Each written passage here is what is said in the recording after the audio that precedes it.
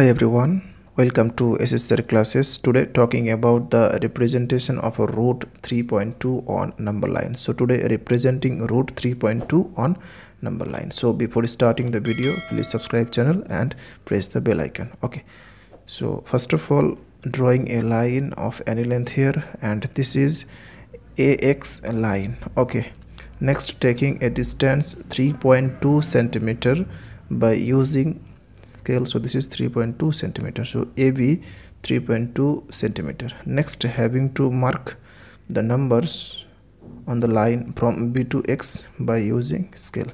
So here marking the numbers by this way. Okay, next this is 0 1 2 3 4 5 and so on. Okay, and taking this is C point. So next having to bisect the line AC, so putting the compass here and taking greater than half of AC and drawing arcs with same length and putting the compass here and cut the arcs. Okay, next joining this meet at a point O. Okay, now taking the distance OA and OC to draw a semicircle through the point A and C. Now drawing a 90-degree angle on the point B by using protractor. Okay, so joining this and which meet the semicircle at a point D. Next joining O and D. Okay, now taking the distance BD by compass and drawing an arc which meet the number line at a point P.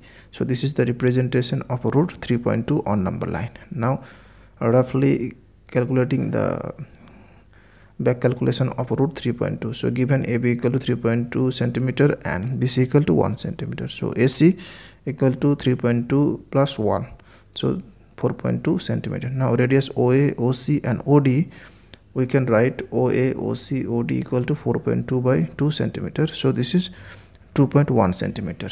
Next OB equal to, we can write OC minus BC, so putting the value of OC and BC, so this is 1.1 centimeter. Next, from right angle triangle OBD, we can write BD equal to, by Pythagoras theorem, root over OD square minus OB square.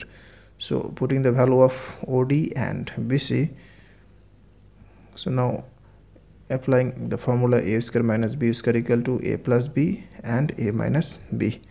So from this, so this is 3.2 and into 1, so this is root 3.2 centimeter. So therefore distance BD and BP are equal, so BD equal to BP equal to root 3.2 centimeter. That's all.